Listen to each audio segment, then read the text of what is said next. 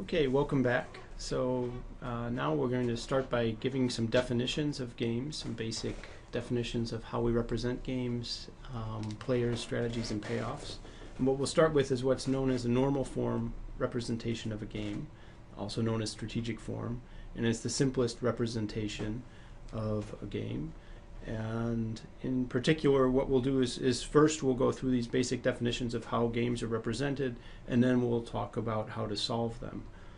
So in terms of representing a game, there's basically three main ingredients here. So we have players, strategies, and payoffs. And let's take those each in turn. And in particular, we'll start with players. So in terms of the players who we'll include in a game are the people who are actively making the decisions in the game.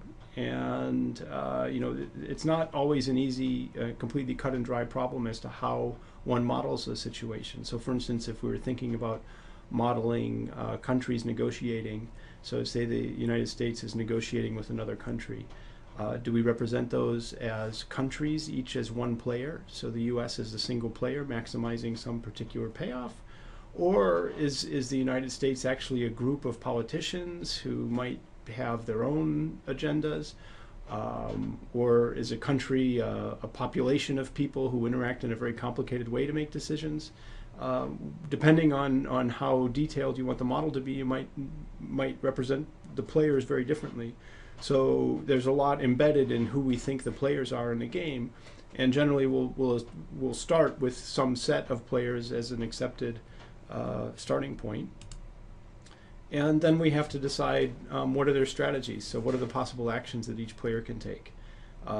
Is passive and active enough of a distinction in order to really capture the details of what's going on in a predator-prey relationship? Well, probably not in full detail, but at least in terms of getting a broad cut at things, it might be.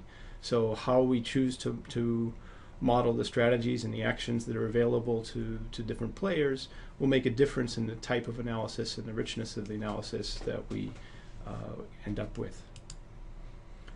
So when we get to a normal form, we have then a set of players, and we'll let n, capital N, denote the set.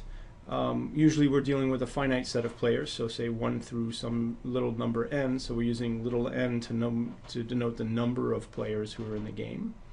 And then each set of players has some set of actions available. So are they active or passive in the predator-prey relationships? We'll look at different sets of actions and different examples. So we'll have some set A sub I where the subscript I indicates the player to whom that action set is attached. So these are the actions of player I. And it could be that different players have different types of strategies. So it could be that predators have different strategies available to themselves than prey.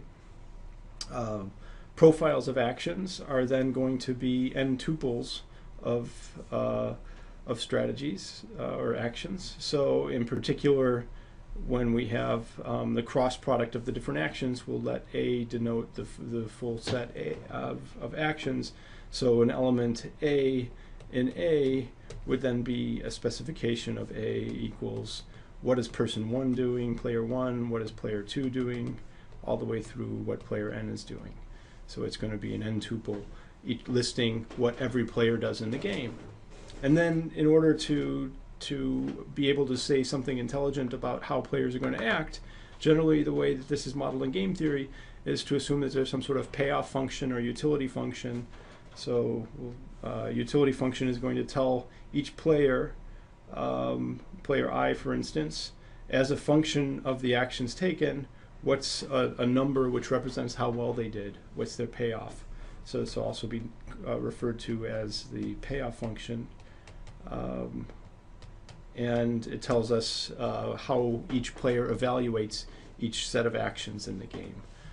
So just in terms of examples, if we go back to our predator-prey relationship, we represented that as here n was the set of 2 players the predator, and the prey. They each had action spaces, in this case, that were identical. They could either be active or passive, so they each had 2 actions available. And then we represented these in terms of payoffs by a number which represented how well they each did as a function of this pair of actions that were played. So if they both were active, then the predator got a payoff of 2. So here the predator is listed as the row player. So player 1 is often listed as the row player. Player 2 often be listed as the column player.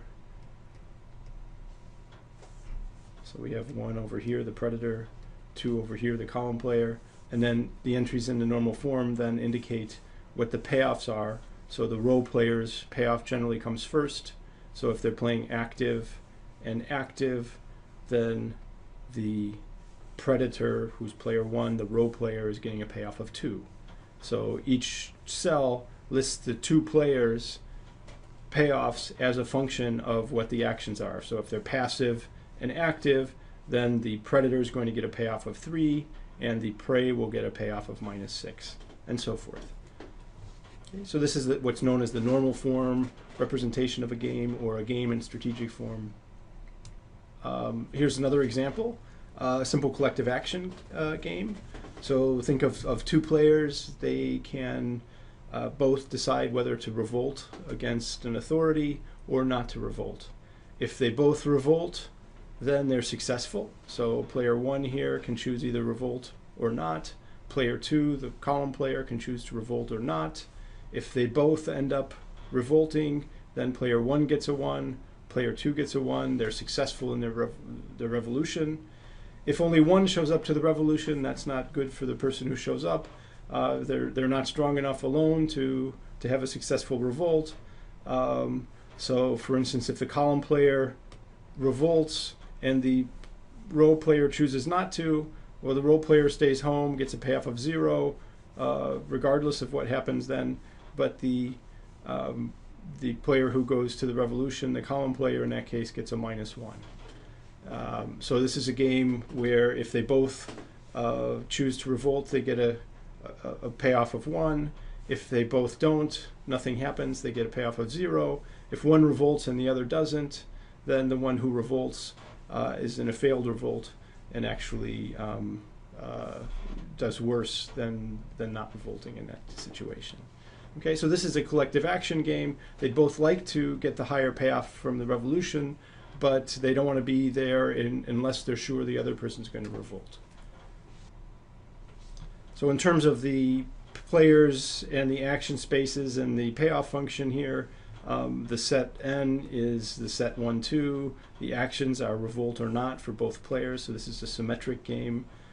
They both have the same strategy space. They both have the same payoff function as a function of the possible pairs of actions for themselves and for the other. In this case, if they both revolt, they get a payoff of 1, and so forth. So we can represent that in terms of listing the N, the AIs, and the UIs, or often if it's just a 2-player game, it'll be represented simply in terms of a matrix, which lists the actions for the row player, player 1, column player, player 2, and then in each entry lists what each player gets as a function of those possible actions. Okay, so let's make a few comments just about payoff functions or utility functions in a game. It's very important to specify them because they're going to determine what the players want to do and how we solve games and what predictions we make. And if you get the wrong payoff specified, you'll get the wrong kinds of predictions. And in particular, one thing that's very important is understanding what motivates players. So is it just simply their own payoff, so they're completely selfish and they care only about what their payoff is? Are they altruistic? Do they actually care about what happens to other players in the game? So if we're in a situation where there might be relationships between the players, there's friendships or families or other situations where one person cares about another, they might care about how the outcome affects the other person in evaluating what the payoff should be for a particular set of actions. Do they care about relative outcomes? Is it a situation where they want to be better than somebody else? Do they care about fairness? Do they care that they get as much as somebody else does in the game, or they're as successful as somebody else? So all of these kinds of things can enter into people's considerations in terms of how they evaluate actions. And to the extent that these things do, we want to make sure that we've represented those properly in the payoff function, and that the payoff function is capturing exactly what is motivating the players in terms of choosing their actions. Okay, let's talk quickly about two interesting families of games. Ones that have been fairly well studied. Team games, or the essentially fully cooperative games, in the sense that players will get the same payoffs as a function of the actions and would like to coordinate. And then the antithesis of that, zero-sum games, where players are really in competition and one player's gain is another player's loss. So a simple example of a team game is just a pure coordination game. Here players can choose either left or right, for instance, which side of the street they drive on or which side of the sidewalk they walk on. If each person going in a different direction chooses to always go to their left, that's fine. They avoid each other. They'll get each a payoff of 1-1.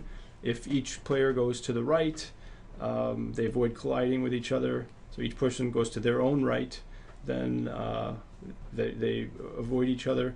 But if one player is following a convention where they go to the right, the other person goes to the left, then they hit each other. They're not getting as high a payoff. So they get 0 payoffs when they collide, and otherwise are doing well. So this is an example of a team game where the payoffs to the players are basically the same for both players as a function of whatever happens in terms of the outcomes. For any two players, then, in terms of a team game, and we look at an action profile A. So this is a profile, for instance, A1 through AN when we think of a team game. Then when we look at any two players, no matter who they are, as a function of A, they're getting exactly the same payoff. So they share exactly the same incentives as a function of the actions. A more general condition is that people have identical preferences over strategy profiles.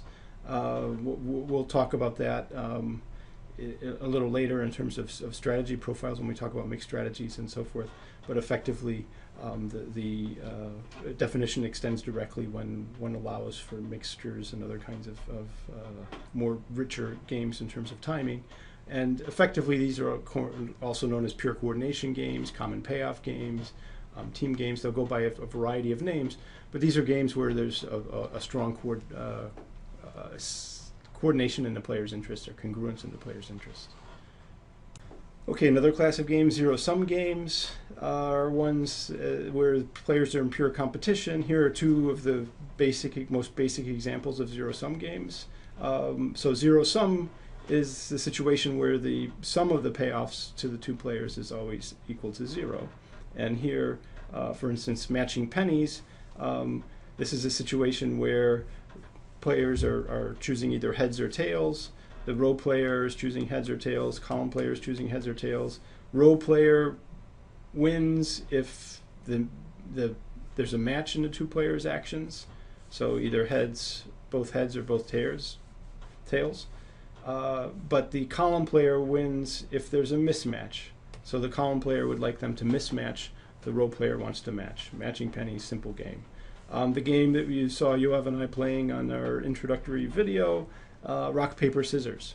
That's a game where each player is choosing rock, paper, or scissors. If they both choose the same action, there's a stalemate, nobody wins. If the row player, for instance, picks paper and the column player chooses rock, then the row player wins. 1 minus 1 is the payoff, etc. So rock, paper, scissors is a simple game. You can represent it here. Again, it's a game where one player wins, the other player loses. So there's a positive payoff for one player, a negative one for the other, and they balance out and sum to 0. Rock, paper, scissors, also known as Rochambeau, a very simple and classical game. So zero-sum games generally The interesting cases will be limited to two-person games. So often when we refer to zero-sum games, we're referring to two-person games. You can have a general n-person situation where you've got a zero-sum game. But the idea here is, again, that the payoffs of the players as a function of the actions sum up to zero. There's a classic result by von Neumann and Morgenstern in the 1940s that said that basically any n-person game can always be converted into an equivalent n+1 person zero-sum game. You just, whatever's left over that doesn't sum to zero, you have the n+1 person's payoff be equal to the minus of what the sum of everybody else's payoffs are. It always sums to zero. And in some sense, that's been interpreted as saying that that the interesting situation is when you're dealing with zero-sum games. And we'll see that some of the results, the classic results in two-person games and zero-sum games, are really somewhat special to two-person games. Very important point, zero is not critical. Everything that you can say about zero-sum games, you can say about constant-sum games. So it's not important that they sum to zero. They could sum to some number k, for instance, as long as whatever benefits one player, if they get a payoff above k, then the other person has to be pushed down below k. These are also known as games of pure conflict, pure competition. They're adversarial games. And a lot of the early work in game theory was on two-person zero-sum games, partly because they have a nice mathematical structure. And a lot of the early work was done by mathematicians in this area. And there was a number of interesting theorems that they proved in that time.